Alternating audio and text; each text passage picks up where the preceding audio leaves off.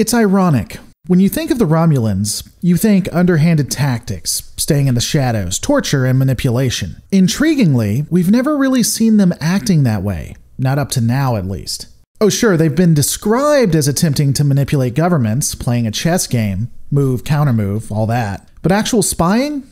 Actual sabotage. Not really something I would describe them as in most of the episodes leading up to now, even in Enterprise. That would all begin to change. Let's take a look at the era of Romulan espionage.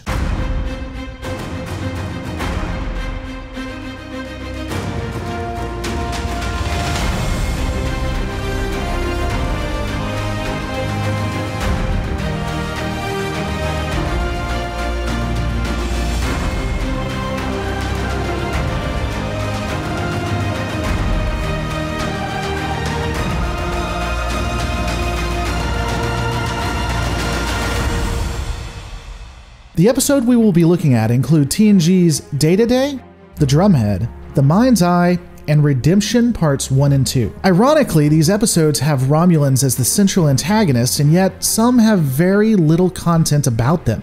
You even rarely see the Romulans in some of it, it's just this nebulous threat. Additionally, most of the episodes all relate to the impact of the Romulan Star Empire on the Klingons. It's really fascinating because in my latest Dominion War series video, I discussed how corruptible the Klingon Empire was and the successes of the Dominion infiltrators. This is all coincidence, I assure you.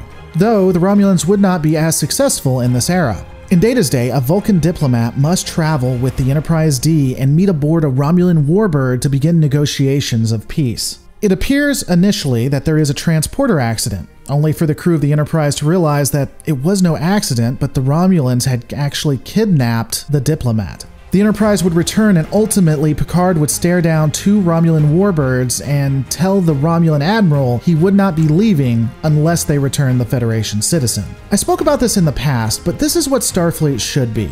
Picard, the crew of the Enterprise D, were staring down two warbirds and they knew that 3 more were on the way.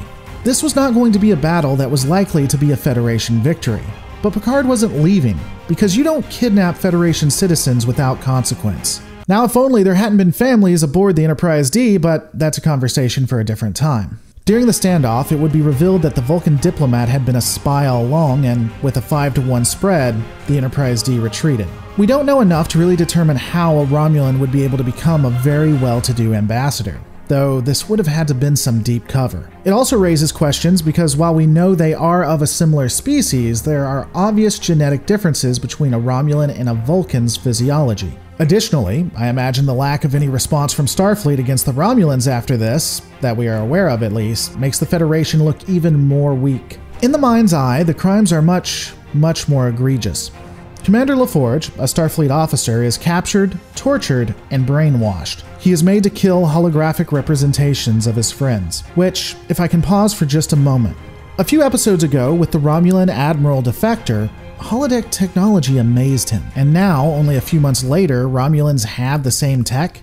I mean, the Tal Shiar is effective, but wow. LaForge is turned into a Romulan spy and sent back to the Enterprise, which was investigating Federation involvement and aiding and abetting rebels against the Klingon Empire. It's a long story, and a full analysis of that episode is outside the scope of this breakdown, so you should take a look at it if you're interested. Ultimately, the Enterprise crew, Data specifically, discover Geordi is compromised and stop him from an assassination attempt on a high-ranking Klingon official. It is discovered that another Klingon is working with the Romulans to frame the Federation and halt the Alliance.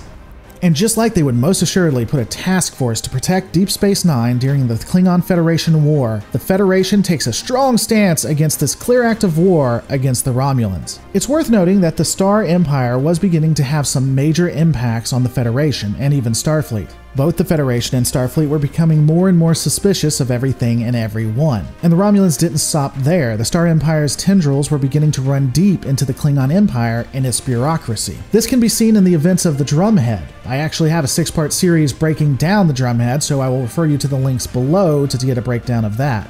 Needless to say, it was very apparent to Starfleet that the Klingons were slowly succumbing to the machinations of the Romulan Star Empire. It was obvious that the Federation-Klingon alliance would one day falter if things continued. After some thought, I think I'm going to do a complete episode breakdown of both Redemption Part 1 and Part 2. It is the culmination of everything that the TNG-era Romulans have been leading up to. and it will be integral to the future relations between the Romulans and the Federation, and the Romulans and the Klingons. We'll do that one next time. I'll see you then. Remember guys, in the end, if there's something you want to do, just do it. Take the jump. Because that's all everything ever is. A leap of faith.